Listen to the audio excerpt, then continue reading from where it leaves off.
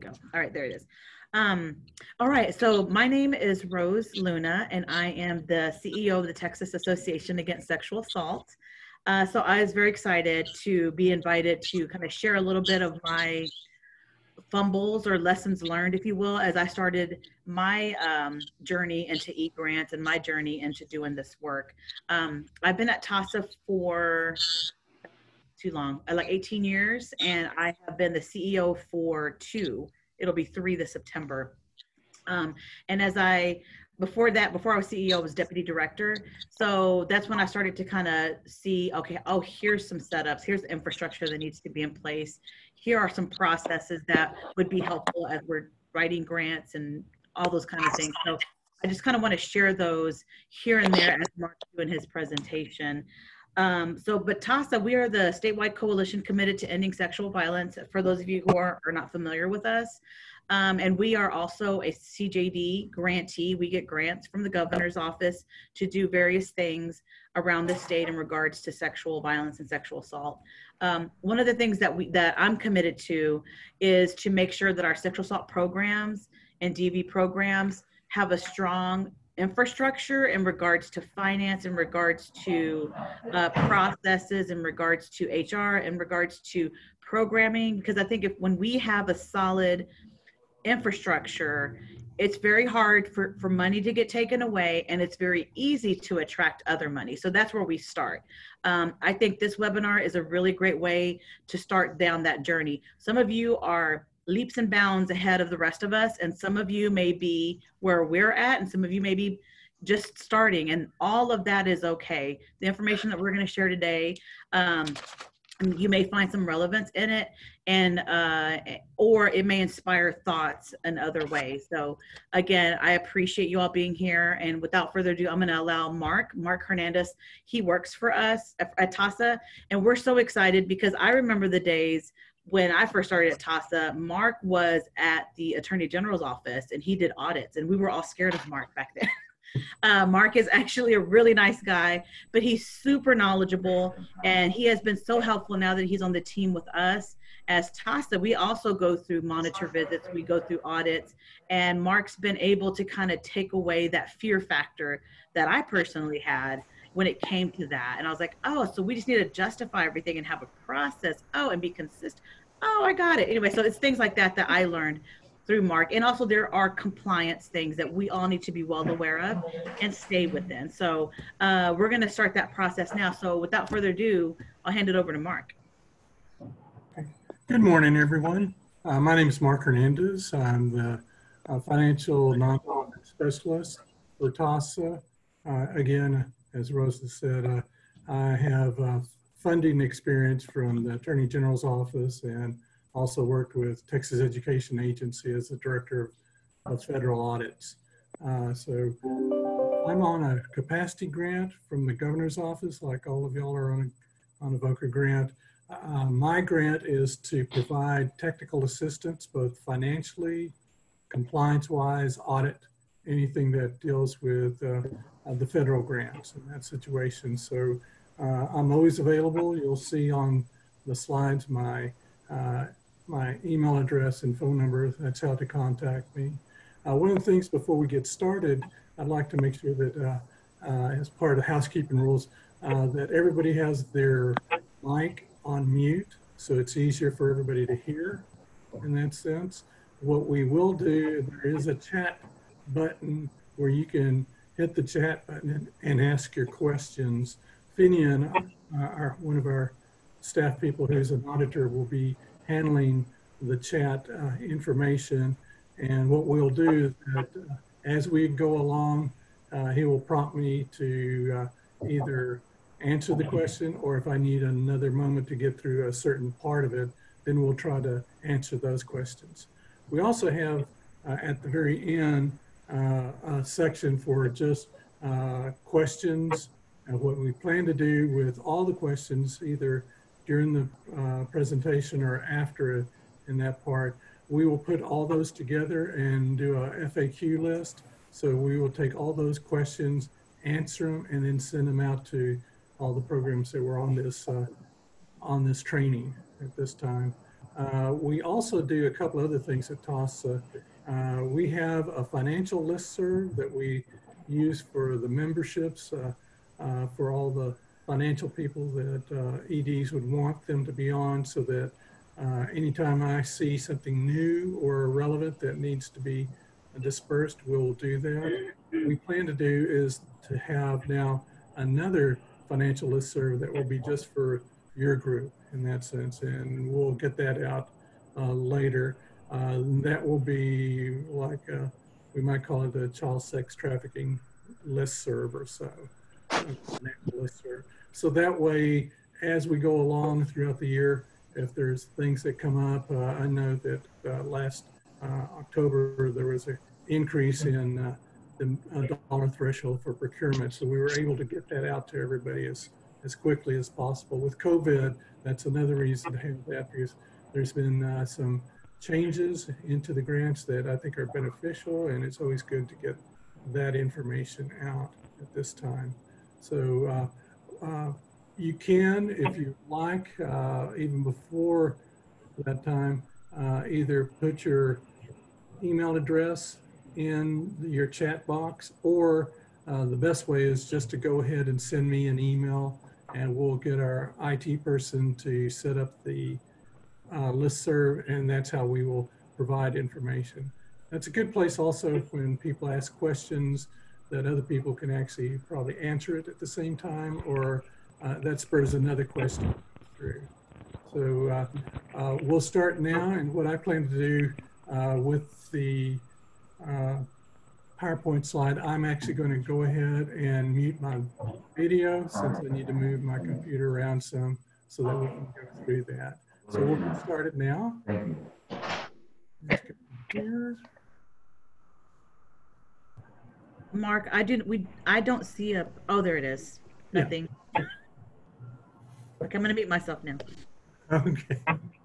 So, oh, and we need to, I took it off. We'll get it started now. So as you can see, this webinar will be for budget adjustments with each FOCA grant. We will go through the process, also kind of some common errors that will happen. One of the things in the discussion with the governor's office, there's naturally, as you begin going through the e-grant system, that there's common mistakes as you're learning as you go along, and those are primarily on the FSR where you're requesting reimbursement. Our agenda will now be, so we'll talk about the common errors on the FSRs. We'll talk about the budget adjustments, and we have a worksheet that I sent out that I think is a good template to use as a roadmap when you actually go into the e-grant system to do your budget adjustment. So we'll go through that part, and then kind of a review and approval process. Some of the acronyms that we're going to use at this time will be the CFR, which is the Code of Federal Regulation. Prior to that time, grants were under the rules with the OMB circulars, and there were 8 different circulars depending on what type of entity you were at the time. They've now put it all together in the 2 CFR, Part 200. That's where you will see the majority of the information.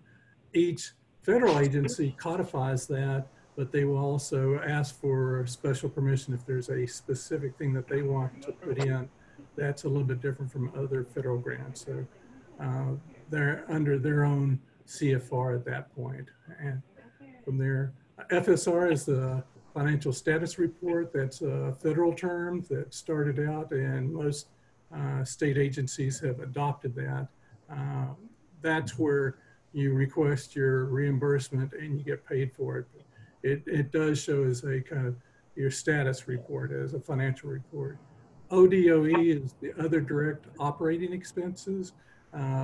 That's pretty much the overall catch-all for the budget category that would not be personnel or travel or other things like that. That would be under other direct operating expense. So if you hear somebody talk about ODOE, we're talking about other direct operating expense. POETE, is another part that you'll see in this program where if you go through the whole process of doing your budget adjustment and it doesn't reconcile, it will go to this part and it will have links, and we'll show you how to go through that as we go along. Now, most of the common errors on the FSR, the first one is that expenditures should be put in there cumulatively. There are other agencies that will ask you to put in by the specific month, and most people will think that's how you're supposed to do it in this eGrants database. And when you talk about eGrants, it is a database, so you need to think about it in that direction. Whatever you put in, typically it needs to have a balancing to it. So the other part is another thing that happens too is the cumulative expenses exceed the cumulative expense in the eGrants, which is typically going over your award. And in that situation, if you expend more than what you've been awarded, then naturally it will not allow you to receive that money. You'll more than likely need to do a budget adjustment, which this program's for. The other thing that happens quite often in that situations are that expenditures are outside of the period of availability. Period of availability is basically the beginning of your grant, which is on your document, and it goes all the way through to the end of the grant. So let's say for the VOCA grant, it starts October 1, ends in September.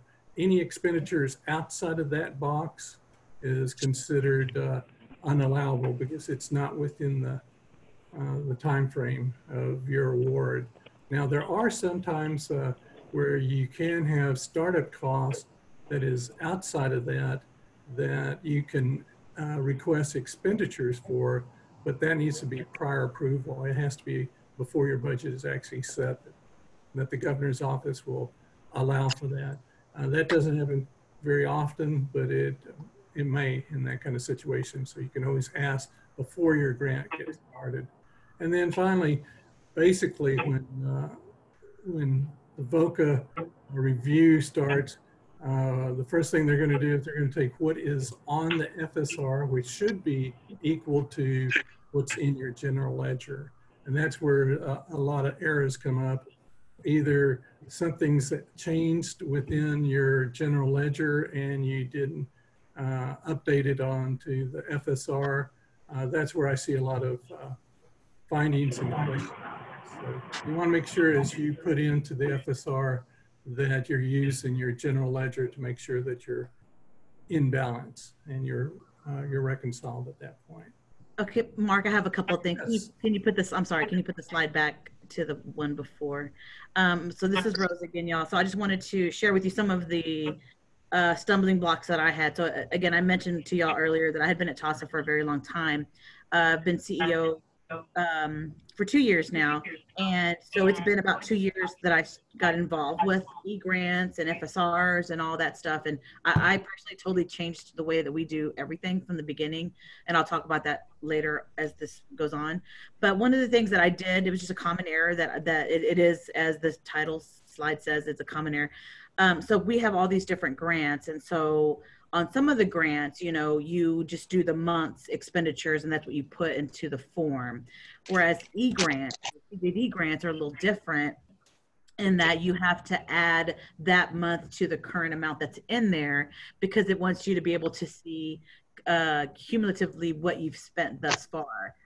At first, it didn't make sense to me. To be honest, eGrants didn't make sense to me. It seemed very counterintuitive when I first started that process. We've become friends now. I have with eGrants. But at first, I just did not. I was so counterintuitive. Or maybe it's just me. I'm a little odd. I get that. But I just could not understand that. But that was one of those big things. And I'm sure you all figured out because you all are grantees and have done that. But that was something that I had to learn.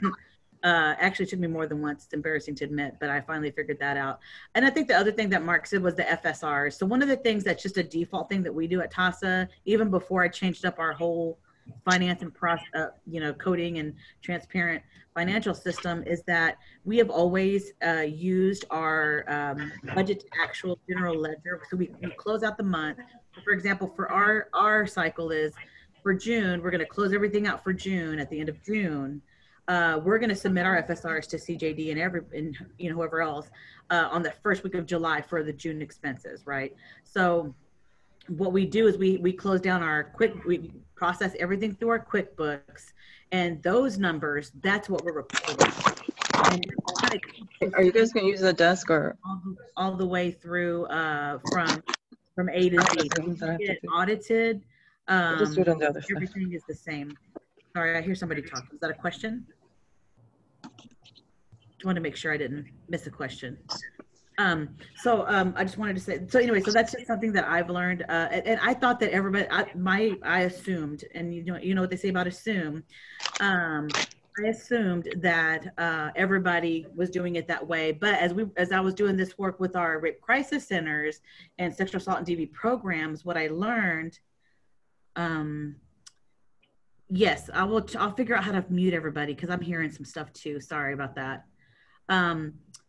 What I've learned is that not everybody does that. I just thought everybody had that process where you close down your books for the month, you do your budget to actuals, your general ledger, and that you use that information to place onto all of your FSRs. If you're already doing that, that's great. If you're not, I would strongly consider that. We can help. We can provide TA on how to do that as well. But again, that just kind of keeps you clear in case you get audited or you get that desk review. All your numbers will match up if you're just using that. And that's a great start to a transparent system. That's all I have to say there. Sorry, I'm going to try to mute everybody. I'm done, Mark. Okay, and that's a good thought. Again, most people would think that you add the specific month that you're requesting dollars. And some systems do that. The Attorney General's office, they don't have a database, so they use Excel spreadsheets and others. And that's how you actually do it for that grant, where you go ahead, your request for reimbursement is for that specific month. The eGrant system is built so that when you put everything in, you do it cumulatively, and then it will actually take the difference between what you just put in cumulatively and what you had before, and that is the calculation that is used to pay for the reimbursement at that point. So databases do it differently, so it's the way it's set up, but it's a good system to work through. Now let's start with budget adjustments. There's really basically a couple of reasons for doing a budget adjustment. You're either doing a modification, as I call it, and that's the term, would be where you're changing within the total of your budget, just the specific line items, and you might be changing from one budget category, let's say personnel, into other DOE or other things. The modification does not change the total award. It's just modifying within that total award. So, and that's the majority of the times when you're using a budget adjustment. Now, there are times that it could be an increase. Let's say that there's some money out there and the governor's office wants to go ahead and provide additional funds to each program or to certain programs. Then you can do the budget adjustment to increase your dollars. So let's say you get an extra $20,000 to $30,000 that you were not awarded at the beginning of the year, but now get it. That would be the reason to use your increase in budget adjustments. There are times where it could be a decrease in budget adjustments. Sometimes the money is short in this situation, and they may ask for a decrease across the board. Very rarely does that ever happen. The other reason that might happen is that a situation where there's a lot of question costs that programs will have to pay back, and they can't pay it back with a check. The governor's office may ask for the program to go ahead and decrease their budget so that it will then take care of any of those additional dollars that were not allowed at the time. The last thing, which is very rarely done, which is the GPI, which is a grant program income. Program income is the amount of money that you receive if you're charging victims or the public or anything with grant dollars. So let's say you get a grant and part of that is to do training and everything, but you charge for the training, then that would be a program income in that situation. And what happens with program income is that it actually offsets your budget at that point. So you receive the dollars, but then you don't get the full value of that dollar in the sense that whatever your program income will be offset at that point. That very rarely happens, but that would be during an award if you're asking for a specific type of project that you're going to charge the public or victims at that point. Now, in the modification part, the primary reason to do a modification typically happens with lapsed salary. So you have a position that's been out there and now the position is not filled. A lot of times it will take about 3 months. Well, there's the 3 months that you cannot charge because there isn't any activity to charge for that grant. You can use that time to move the dollars into another category or do one-time merit for another person in that situation. Basically, we'll use that type of modification. There are times that may happen in the situation where you get a substantial savings. Let's say you did a lot of IT procurement and you were able to have a savings of a couple $100 to at the most, let's say $1,000. You can take that and then do a modification to move that money down because basically budgets are estimates at the very beginning. You're awarded an estimated amount of dollars to use, but as you spend it, you'll see that you may get some cost savings or other things like that. The other thing would be identifying other cost needs. Now, this is kind of relevant with COVID at this time.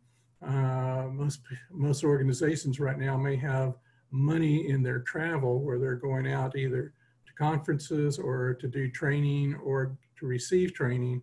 And with COVID right now, programs are not allowed to really travel because of that with CDC. You can take those savings of the dollars that you would have spent in travel and move it to another place. So that's how you would do a modification. I'm sorry, Mark, I have something Yes. to add real quick. So I think the thing to keep in mind too with your budget modifications is, and I'm going to keep saying this and I'll say it again later. I think even before you apply for the applicant, there's a lot of prep work that needs to happen on our end as potential grantees or even grantees. And it starts with your org budget. We're not going to talk about that. It's a whole nother, I know it's outside the scope of this discussion, but I just wanted, for context reasons, you want to have your org budget. You know, all of us have different fiscal years. Ours is set by our board. It's January through February, although our grant years are from September, August, September through, you know. So, and then you build your applications based on the need from that org budget. So that's that. But the reason why I mentioned that is because there are cost allocation methods that you're using, these equations that you're using across the board that should always be consistent, even within your modifications. So as mentioned here, you may have either a staff that leaves or you have 2 new staff or something happens and there's a slight change to your cost allocation depending on how you do that. That's absolutely okay. But I think the more that we can stay consistent with our equations and our cost allocation methods and the math, the better off we are. And also the more prep work that you do before you do modifications, the better. So something that I learned the hard way is, I skimmed through the RFA, before applying for the grant. I read through it because, again, I was at TASA forever, but I wasn't in the grant world at TASA. I was doing trainings. I was doing the programmatic pieces.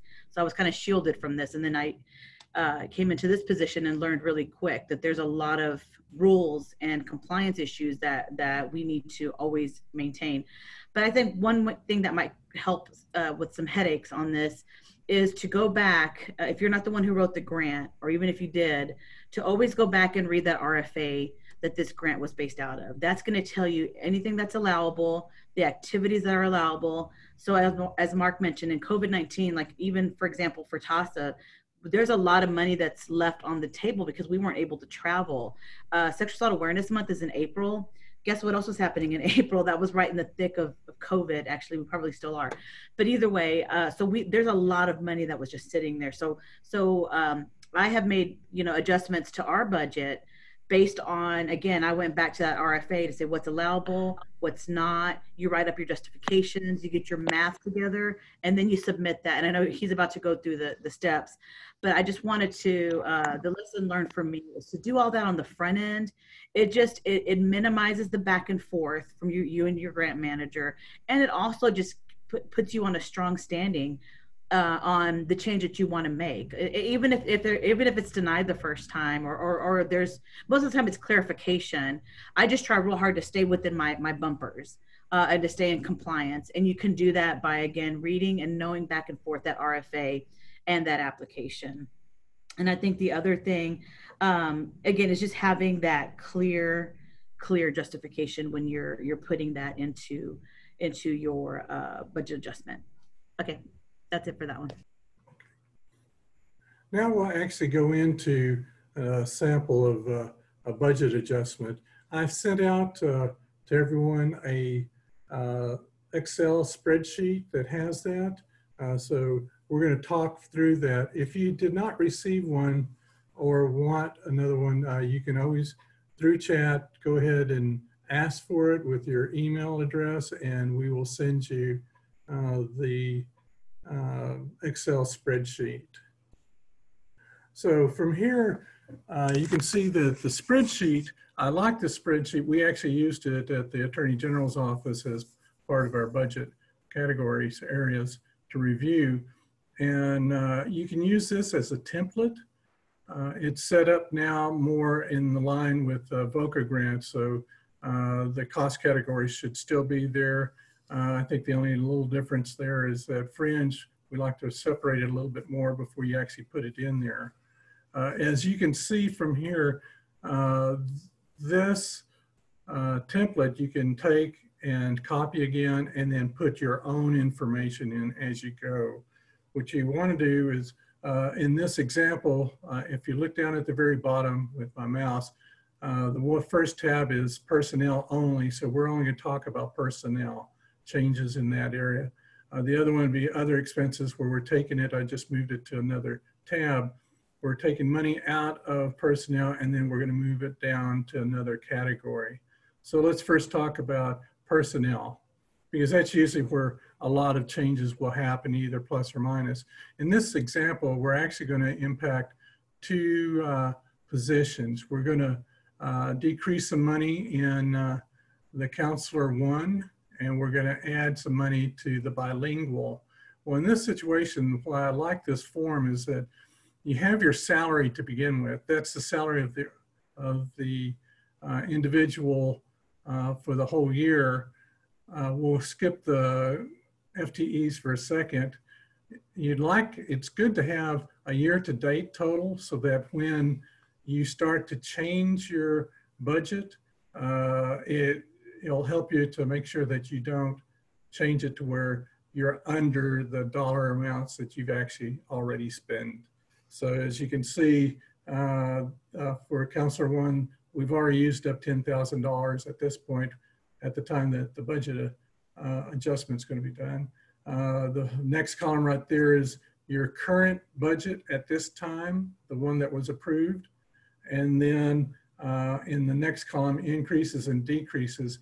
That area, you either negative dollars or positive dollars will impact your revise. So in this case, you can see that we're taking out $1,000 from the counselor. So the dollar amounts have now changed to where it's smaller.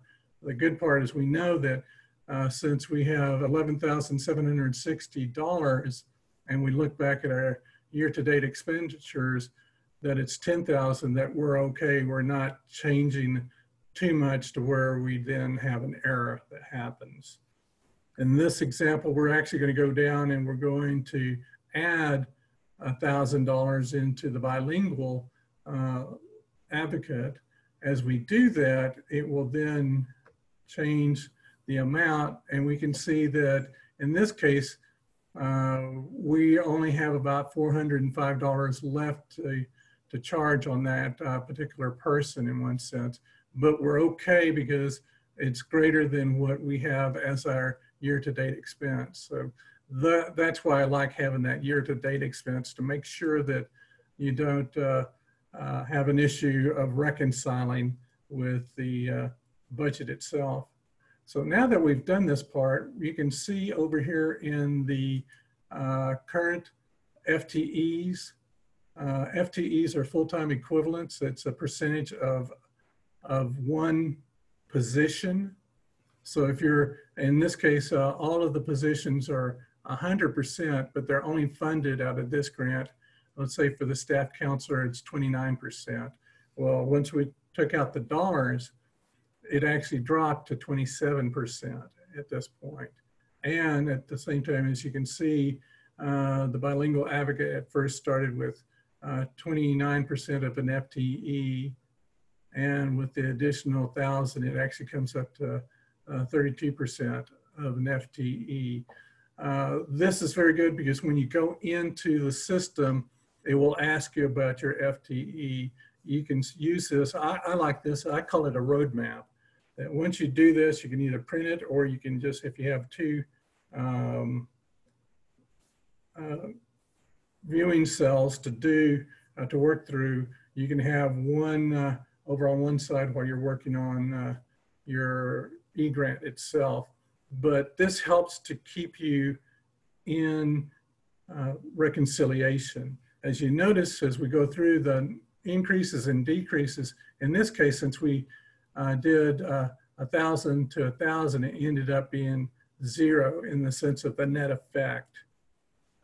This column will go all the way down with each area. Naturally, if you're impacting personnel, you'll need to impact also the part of that personnel's fringe in that situation. So we actually took $100 out of the staff counselor, and we added $100 into the bilingual. Again, it was 0, so that we didn't go over budget or under budget of our actual budget. And as you can see, as we go down in this particular situation, since there aren't any other changes, it gives you a check that what your original award and what your new revised budget are still the same. So you know that you're in good shape, that you haven't overexpended or overcharged in that situation, or you didn't make you're balancing with what you had before, which you need to provide. Now, moving over to other expenses, because this is what typically happens also in a situation. For this sample, we took the money out of both of the positions. Again, staff counselor for 1,000, bilingual for 1,000. As you can see in this case, since they didn't offset each other, it came up to $2,000 that you're taking out of that personnel area. We impacted the fringe for each one of them. So you can see that there's $200 that we've impacted on that part. So we total-wise right now, we've reduced the budget by $2,200. Now we're going to go in and we decide that we're going to add $700 to utilities. And now we're adding a position or a line item, which would be a laptop. And the estimate would be $1,500 in that situation. As you can see, we've increased other DOE by $2,200. So at the very end, the net effect is 0. You have your current budget and your revised budget the same, so you know that you're balancing out and you're reconciling.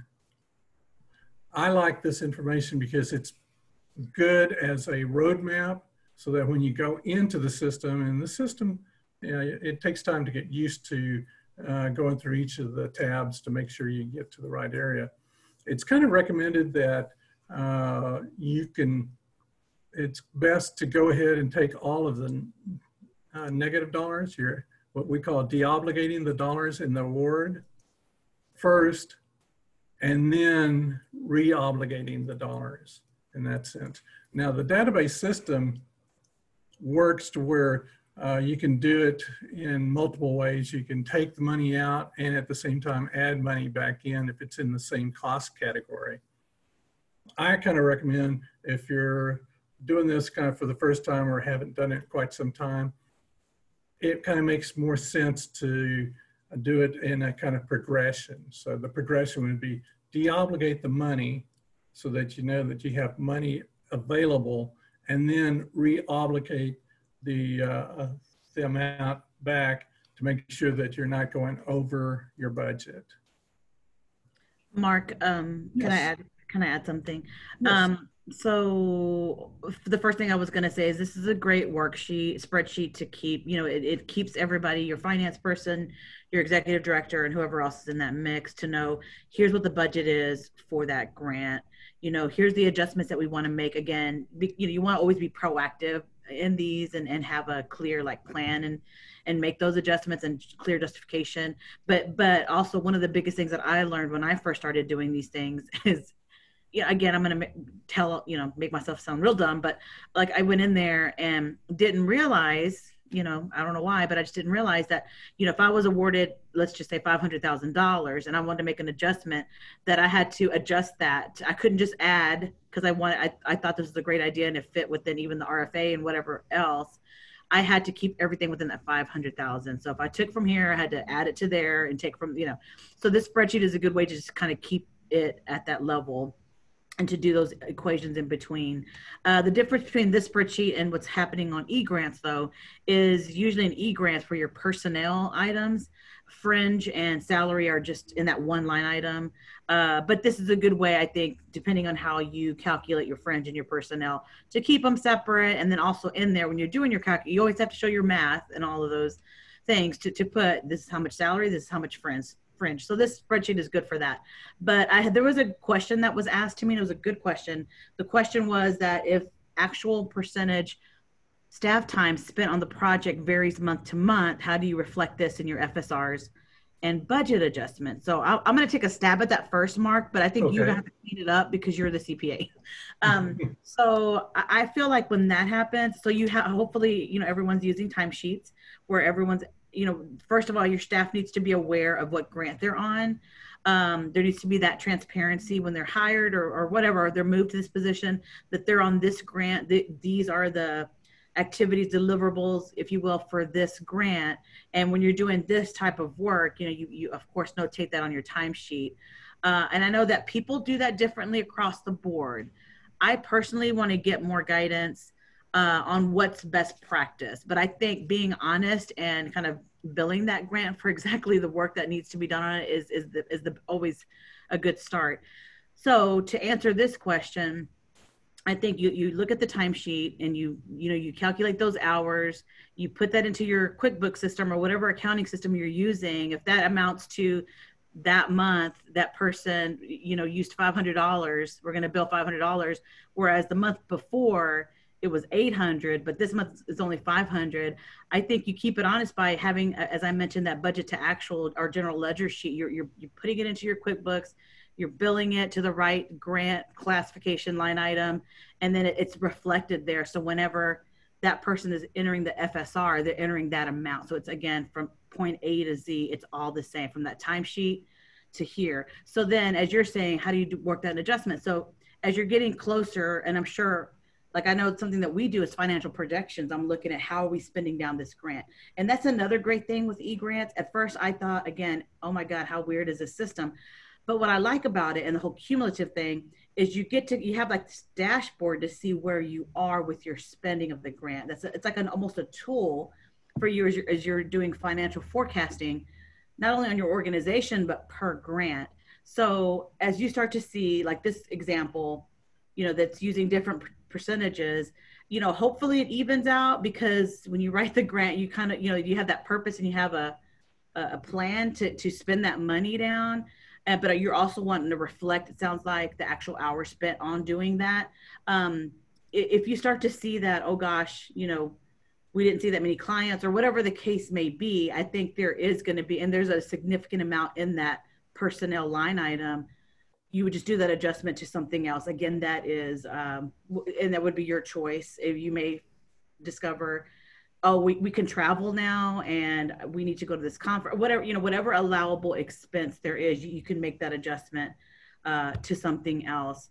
Another thing about adjustments that I heard loud and clear, so TASA and TCFE, we brought together all the major funders in Texas, because we wanted to make sure that we could give guidance out to our sexual assault and domestic violence programs on just what to do. The thing that I heard loud and clear from all funders, OAG, CJD, Governor's Office, everybody, is that the sooner you know there's going to be changes, the adjustments are better to make before the end of the grant. There is a school of thought that people will wait till the end of the grant and just see what line items are off and then just make adjustments there. That apparently is frowned upon. And I don't know the wisdom there. Mark could probably tell us why that's not a good idea. I thought that was like, oh, we'll just spend down and then we just kind of move things within line items, but they would prefer to see you proactively do that. So there's that. So again, Mark, if you can get back to that, I went around the block a couple of times on that one, but the question was, if actual percentage staff time spent on the project varies month to month, how do you reflect this in your FSRs and budget adjustments? That was my answer. And so Mark, I wanted to kind of get you to throw in your thoughts on that. One of the things about the FTEs, a full-time equivalency, is that that's an annualized, in the sense that you're taking your annual person's award, in that sense. Let's say at the very first, it's 51,000. And then what is the actual cost for that particular grant will give you that percentage of FTE. Well, that's on an annual basis.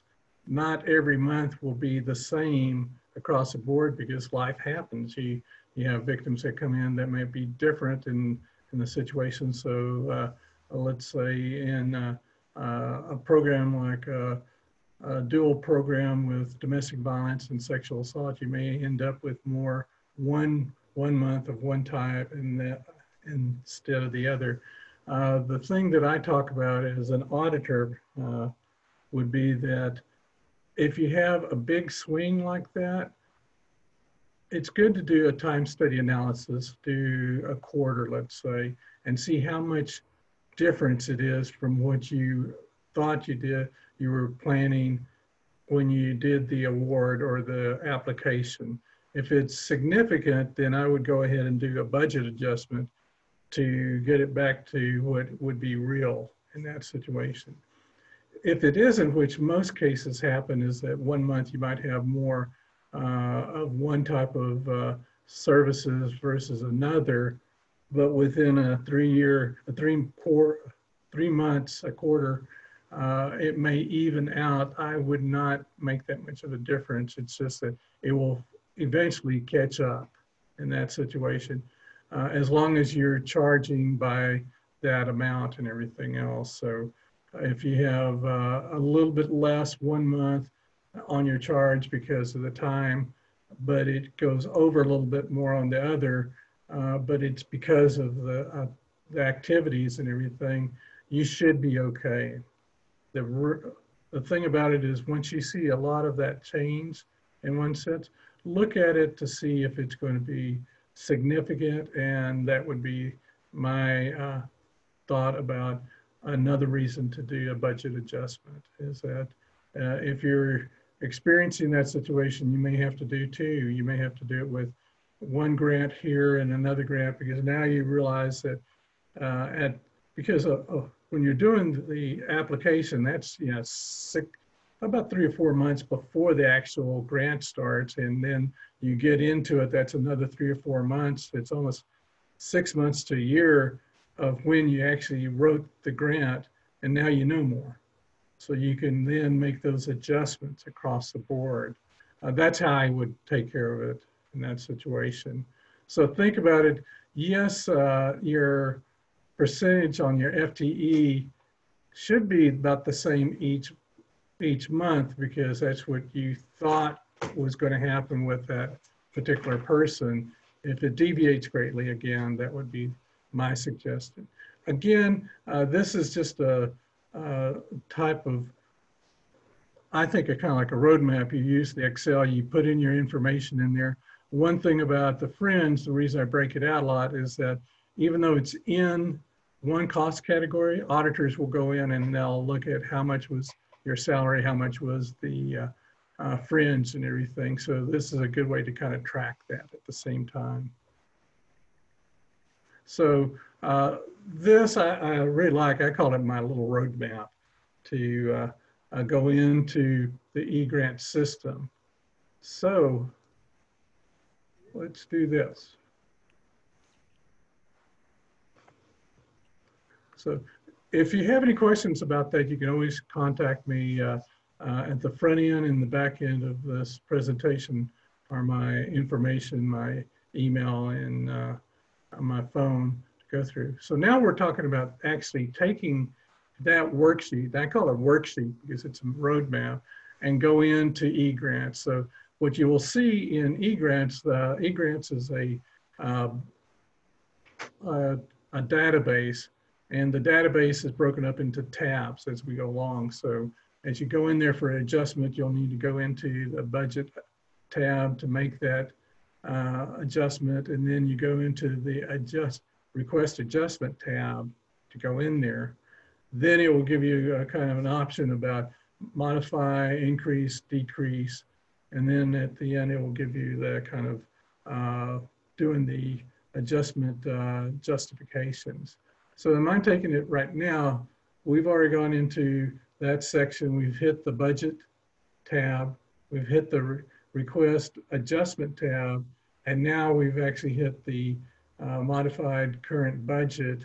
And as we go in, the very last thing we'll do will be the adjustment justification. On the front end, anytime you're doing a modification or any budget adjustment, there'll need to be a justification so that the grant manager can look at it, see that it's reasonable, and then allow it to go forward. So we're taking shots. These are actually out of the governor's office presentation done by Jason Buckner, and to show where you would go. So once you get into and what did it say? Squad goals. Remember the poster? Oh my I don't know how you read. You had to. can somebody mute their mic so everybody can hear? Thank you. So in this case, you're already up to your part of your grant that you want to make the adjustment. You'll go in and you can see the tabs at the top, and with that arrow it says budget. So you're now setting up the database to go for the budget part, and the second line of tabs will then give you where you want to go in the database to actually impact it. So in this case, you're doing a request for an adjustment. As we go through the request of adjustment, it will follow down and it will ask you, do you want to do modified, increase, decrease, or the GPI? In this scenario, we're doing a modification. We're just moving dollars from one cost category to another. As you go through that and you've now set up your adjustment modification, it will then ask you here to do a justification. It may be one of the questions is that in your adjustment is that due to turnover in a position, dollars have been reallocated for other activities. That might be a justification. You can work it by whatever your justification for those dollars, that dollars were not spent or something, and then provide that. That is the key there. One of the key errors that happen over here is that some people will get very detailed saying, well, this is where I do my budget adjustment.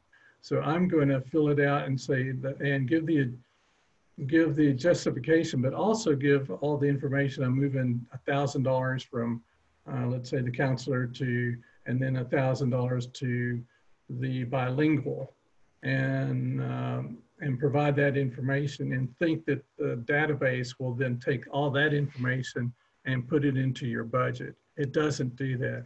This area is just to provide justification so that we can move forward with a good justification. So I have seen that, and I've had been contacted several times on why it's locking me out, or I'm not receiving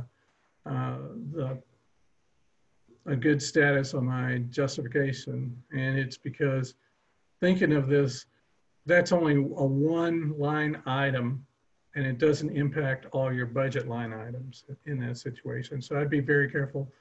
Make it general, make it to where the reason why you need to do this, and you will be in good shape. Finally, once you get through that process, you'll get into the detailed budget process. And that part now, as you go again, you're still in your budget tab, but then it'll actually, you go into the next tab, which is details. So as you can see on the screen, we still have it at the top row. It's in budget, but now that we've gone through and we've been able to get the request through the process for approval of justifications and everything and what type, then we actually go into the detail. And you can see there that when you hit detail, you look at the bottom and you can see that it's all the cost categories in that direction. So it's personnel, contractual, travel, equipment, and supplies. Now in this situation, as our sample, we would have gone in on the first one and only worked with personnel, since we're just moving dollars from one position to another. On the second scenario, we would have used, we would have first clicked to get the personnel, fix the personnel in your budget adjustment, which you could see from Excel spreadsheet, and then go down to supplies and direct operating expense, which is your other ODOE in that situation. There you would also fix your adjustment in detail. So when you click that, it would give you the detail part and provide that information. So let's say with personnel, we've gone in there. Now we provide the information about that position, the amount of money that will be in there. And again, we're looking at the annual part. And again, as you can see down at the very bottom, there's a percentage of salary, which is your FTE. That's why it's so, I like that kind of spreadsheet, because it gives me that information. I don't have to go back and forth and looking for things. I've already worked on it prior to doing that. Now, the other parts of that is there's an area for a cash match, for in-kind match, and also for program income. Unless you're impacting a personnel that has match, you would probably not use any of those areas. And again, program income is very rare that it happens.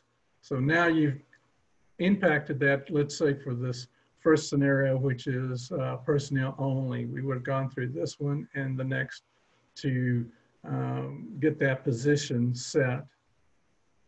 After that, then if you're okay and clean, you would then get this button where you can go in to certify your tab at this point.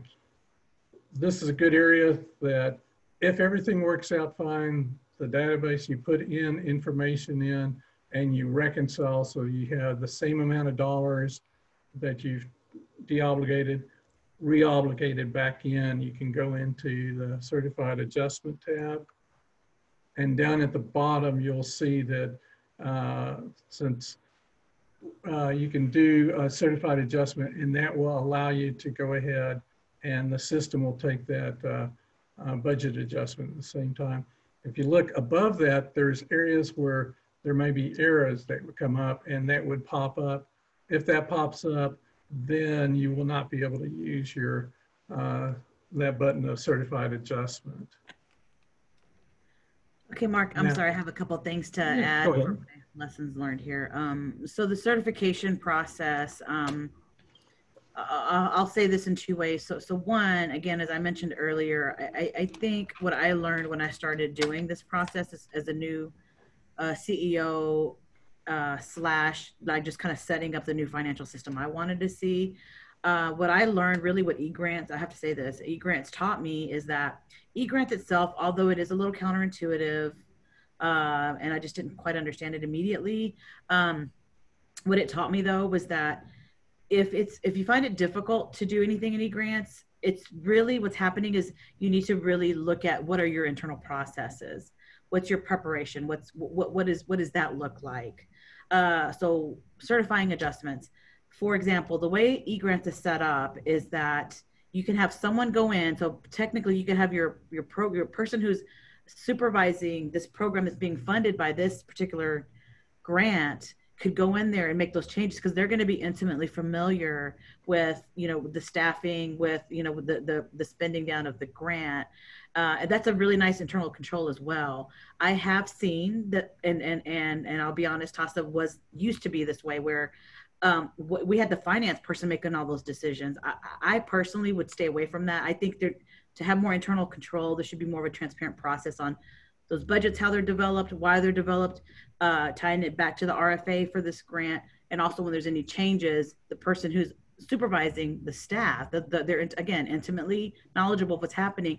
They should be the ones to have a say in that budget. Now, the way eGrants is set up, it's set up for like if someone else who's intimately involved in that process has this change that they feel like they need to make in the budget. Of course, there should be those discussions on the back end internally in y'all's office, but it also is set up where just not one person should be able to go in there and make all these changes. The certification adjustment button is for like, I'll give my example would be Rick Gippridge. Rick is over one of the programs at TASA.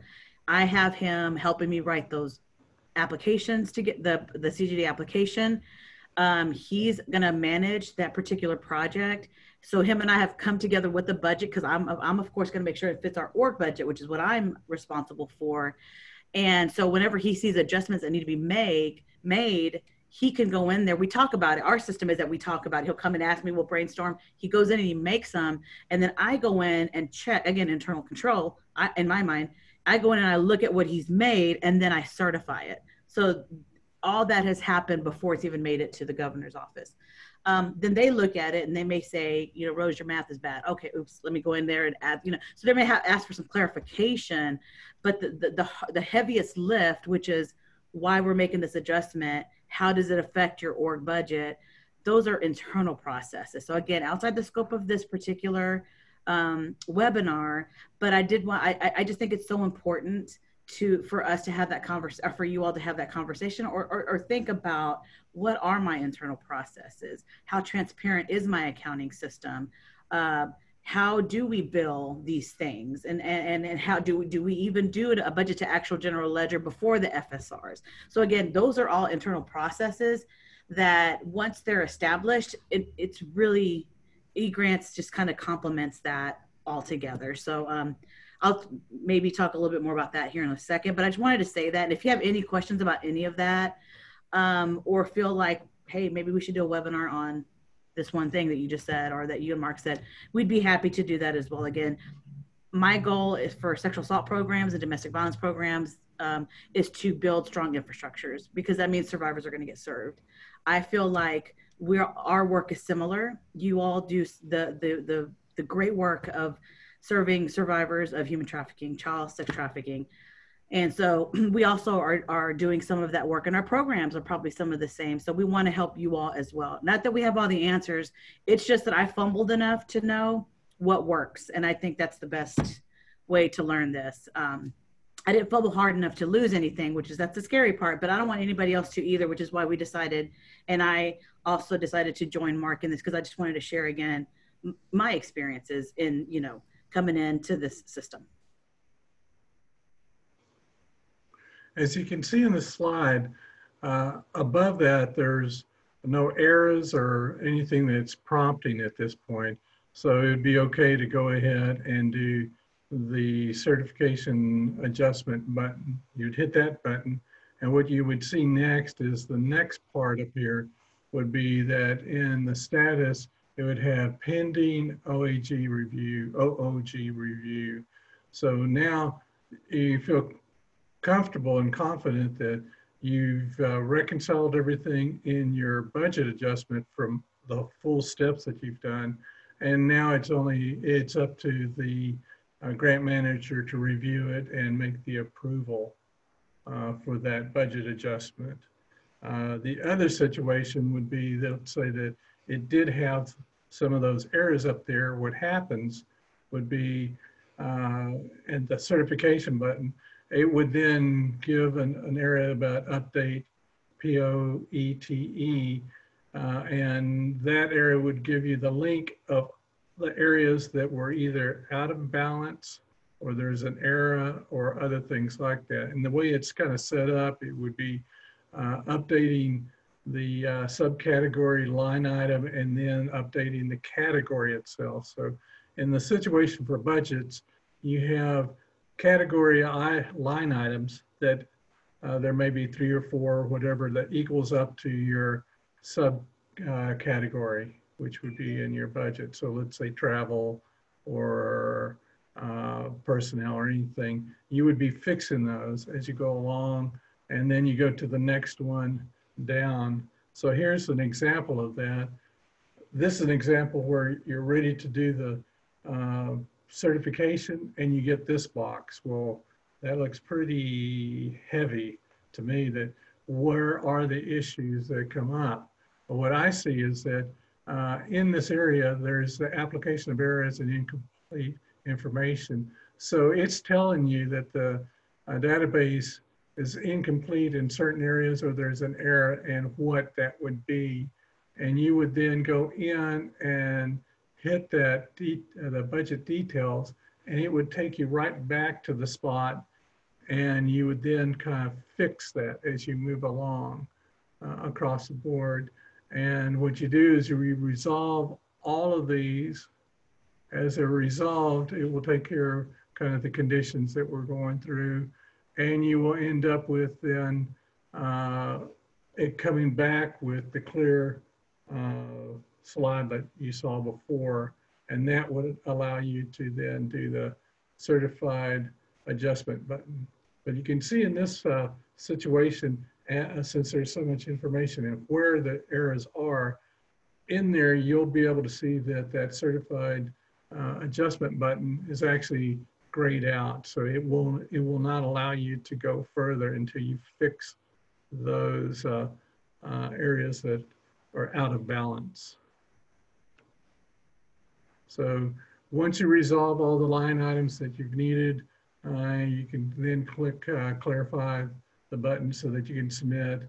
And then when it does go through that, it will then go back again to that review where the status pending at the top of the that spreadsheet will have status pending OOG review. So that will be the grant manager that will review it. So now you've gone through 2 parts. Either you've been able to go through it the first time without any errors and get to the status pending, or in the second case was that there were some errors and you know where to go as a link and fix those specific things. Some of the errors might be just a transpositional error in that situation. That's easy for it to happen in that part, and all you do is just fix that error. If anybody has any questions, this is a good time to just ask us at this point. One of the things that you can do is first ask the question on the chat. We'll try to answer it like we have. If you need more clarification, that's the time when you can unmute your mic and then ask for the clarification. Again, what we'll do is we'll take any of the questions that you have at this point and try to fix that and do the FAQs. The other part, you'll have my email address and everything, and it's like me, if whenever you go to the doctor, you tell them things that you think you will remember to ask, And the minute that you actually close the door on the doctor's office, you go, oh my God, I forgot to tell them about such and such. Well, that's the time to go ahead and just email me with your question after this. We will still keep it open for, not this part, but we'll keep the questions open for about a week or two. So expect FAQs, if there are any, to be about 2 weeks out, because I like to give enough time for people to think about it, ask questions, and then we can answer it. We'll answer the question individually from the email, but then we'll put it on the FAQ because I think it's always valuable for people to see other questions, say, oh, I had that question before, or I had that issue. Now I know how to resolve it. That's kind of where we are. Other things is that we are going to do a couple of more webinars for the governor's office. The next one will be on time and effort reporting and personnel files. That will be one of the areas.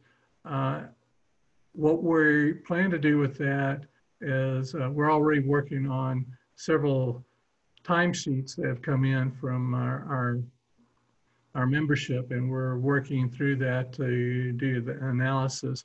If you would like to send your timesheet for us to review to ensure that you're in compliance, we will then let you know as we go along. We will analyze the timesheet, and then if there's areas of strengthening up the timesheet, we will contact you and help that process go along. Time and effort is a very, very important part because personnel is easily 80 to almost 90% of the grant. So if you have your time and effort reports, your timesheets not in compliance, that's going to severely impact the amount of money that you're going to have to pay back at the same time and question costs. The other part is we've been asking not only for timesheets of an individual staff members on the grant, but because of the VOCA part, a lot of people will use volunteers for their match. And what I've seen before is that if your timesheet and your volunteers are not in compliance, that will impact you financially at the same time. And it probably impacts you a little bit more, primarily because it's a 20% match. So if you have a finding in your in-kind because of timesheets, it's going to cost you more because it's that 20% they calculate it out by that 20%. And so an error can actually be several $1,000s. Does anybody else have any questions? At this time, we'll keep it open for a little bit. Rose, do you have any thing that you would like to add? Oh, Vinian, yes. Yeah, I have Karen and Brooke. They are asking for the PowerPoint that we just presented, if you can send it to them. We can do that. We are going to have this set up. It's on record so that you can go back through it, but I could probably send the copy, a PDF copy of the slides if need be. We can do that. Okay. And also the spreadsheet. One person didn't receive it. Alejandro didn't receive it. And the question? She needs the spreadsheet, the Excel spreadsheet sent to her, yeah. Okay, yeah, then we can do that across the board. I can send out individually for each person that requests that the spreadsheet. I think it's a good spreadsheet to work through. I think it's just easier to have something as your roadmap as you go along. So yes, we can do that.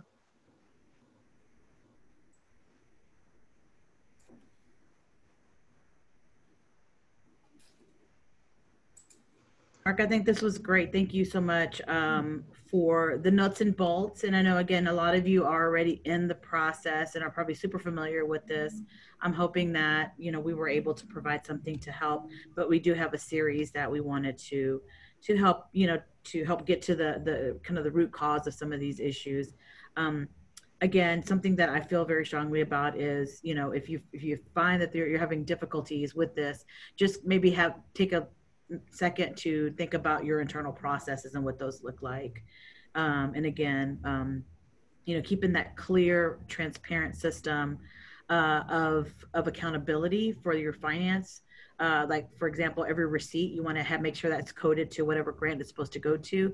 And you can only do that or know how to do that if everyone is familiar with the RFA and the purpose of the grant. So just a lot of homeworky stuff, but we're happy to continue to provide that information at all, or actually learn from you. I'm sure there's some things that you all are doing that we could learn from. So I personally would love to learn from you as well. The last thing, this slide just gives you the information if you want to contact me at any time. The way we've got it set up, or with our VOCA grant, I can provide technical assistance for a wide variety of issues in that situation. The good part of the VOCA grant, because it's a capacity building grant, I can look at funds not only for the grant that you're on, but I can look at unrestricted funds or restricted funds if you happen to have a grant with another agency like the Attorney General's Office or HHSC. This allows me to do that because we're looking at the infrastructure, and that's what capacity building is doing, to do the infrastructure so that you can comply with any grant that's out there. I can also look at if you have a foundation grant, I can help you with that. Some of the things that I've done over the years in providing services is if you have a monitoring report from the governor's office or from one of the others, and you need assistance with corrective action plans, I can help you with that across the board. We have information. I'm an ex-auditor, and I used to be an auditor's auditor, where I would be going out and reviewing CPA firms on their audits of school districts and others. So I understand the process, and that helps me to provide assistance. So if you're getting ready to be audited and you want some additional assistance to prepare, that's an area that I can do at the same time. We do have other people that provide a lot of assistance in other areas with programmatic areas across the board. So you could use us in that direction. The other thing I tell people, I've had people that would work with me for a little bit, and then they're concerned of using up my time in that sense. I'm never too busy. If you ask a question, you're actually helping me at the same time because I'm on a grant. We do have metrics, and that helps me meet my metrics. So it's a good partnership. Okay, Hi, Mark. I'm sorry. Yes. MJ, Go ahead. I have a question. Can you go over how to defund? I don't know if that's the right term, but how to defund a grant? Oh, are you talking about asking to end a grant in the sense that you you received an award and then you decided not to take it at that point? Probably the best way to do is go through your grant manager, because I would imagine what they would want to have first is something in letterhead explaining why you decided not to take the grant. That has happened before. I've had, I guess, about 20 years of experience, and I've seen that happen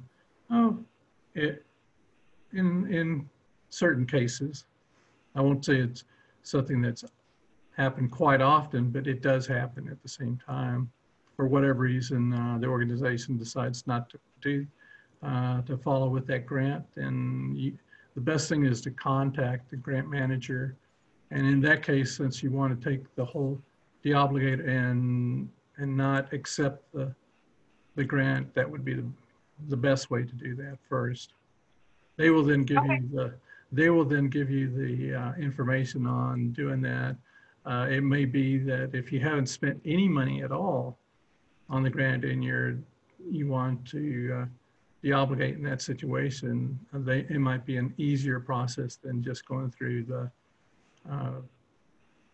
deobligation process and the budget adjustment. Okay, thank you. You're welcome. Mark, another question. Oh, go ahead. Dominique Jones wants to know, do you have a suggested timesheet template? That's what we're working on for our next webinar. And we have some that we're reviewing at this point. And to make sure that it fits into compliance with the 2 CFR Part 200.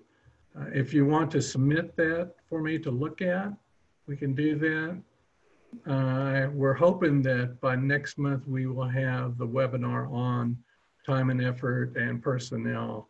The reason I like to keep those two together is that when auditors go out, they're naturally going to look at the timesheet itself, but if it's on an on-site, they will look at personnel files and having the information to make sure that you're complete with what kind of folder or files you have to ensure compliance.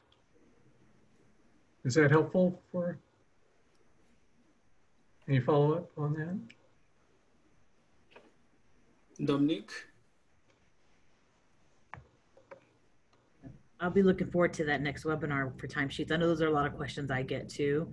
And there's been a lot of different type of guidance. I'm not saying from funders, but just guidance out there. And so I am looking forward to Mark, that webinar on timesheets as we, you know, we'll give the directions that we know are in compliant with, you know, with grants and with the CFRs, things like that. So thank y'all so much. I mean, Mark, I don't know if you have anything else, but I hope that this, again, was somewhat helpful. We'll continue to try to make this better to meet your needs. I can say this, the governor's office wants to partner with each of their grantees to ensure that we are using that money for the state of Texas. I think that they do a great job of getting that money out to the ground. I think in doing so, they just have these rules that we all have to follow. All of us have to adhere to something and someone, as do they. So I think that their e-grant system is a part of that. I think that us having our internal processes to align with, especially the CFR and all those rules, would be helpful. And so we're here to have those conversations. Again, not that we have all the answers. We can share. I can always share how I fell on my face, and that usually is good to help somebody else so they don't fall on their face as much. And just kind of what we've done to help align our stuff. Again, I will say this over and over again. We need transparent financial and accounting processes where every penny is directed to something, and you should build your finance system around that. That makes everything easier when it comes to FSRs, when it comes to all that stuff. So thank y'all. Mark? Yes. Dominique Jones has a question. Okay. Is there another key person to contact about programmatic support, or should we reach out to Mark as well? Well, we can do it one of two ways. You can talk, somebody can contact me and I will get them to the right place. We do have a lot of great trainers out there, some that do human trafficking, some that do specific kind of grant related stuff, rape prevention education. We've got trainers that work with law enforcement. We've got a lot of different people that can help in that situation to provide that. Okay. So Dominique, you can just contact me and then I will forward it to the appropriate supervisor that will then handle that for us. Okay. That's all the question I have. All right. Well, I think we're just about done. Mark's got his information there. And if I can be of service, Mark can get a hold of me or you all can get a hold of me. I'm the same. It's R Luna at TASA instead of M Hernandez if you have a question for me. But we're all in this together. We're partners with you. And we all, again, are in the same boat as in that we're all grantees to CJD, to governor's office. And I really appreciate how they how they partner with us so that we all have the same information and know, and just have our bumpers and our rules that we all follow, and then everything will work. But sometimes it's hard to kind of make all that align. So thank you. Thank you. Thank you.